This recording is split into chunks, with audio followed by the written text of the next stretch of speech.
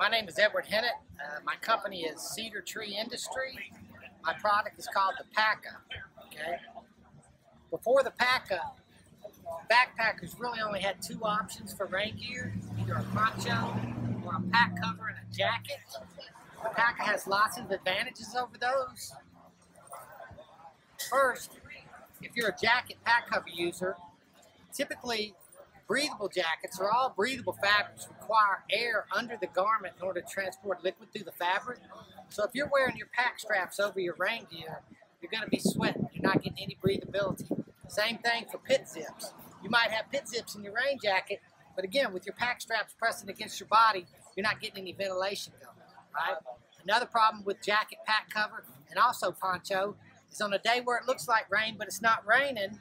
You probably start off, you might have your pack cover on, all of a sudden it starts to rain, you got to stop, take your pack off, take your pack cover off, get your jacket out, put your jacket on, put your pack cover back on, put your pack on, and start walking. 5 minutes later it stops raining. Yep. The beauty of the Packa is it goes on as a pack cover only at first. All of a sudden it starts to rain, you don't stop, you don't take your pack off, you just reach back here, loosen this up.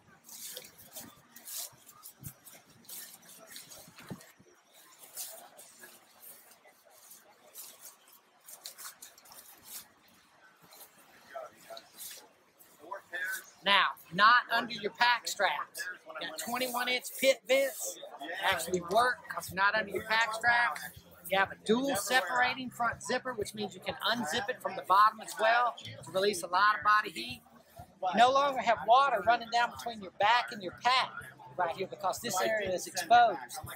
Poncho users, difficult to put a poncho on by yourself, you know, and also ponchos are easy blow up in the wind.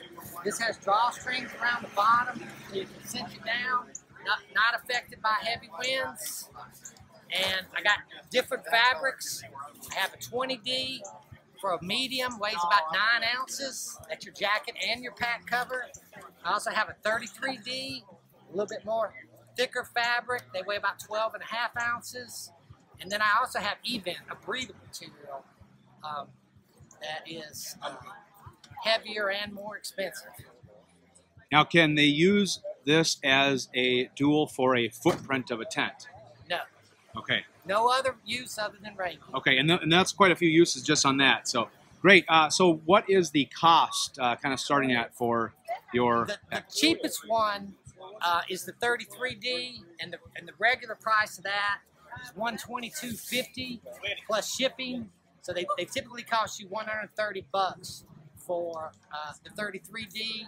The 20D is $150. It's $142.50 plus shipping, and the Event is $260 plus $10 shipping. They're typically $270. All right, great. And where do we go to look up your gear and purchase? My website is www.thepacka.com. THEPACKA. Great. Thank you so much. Thank you.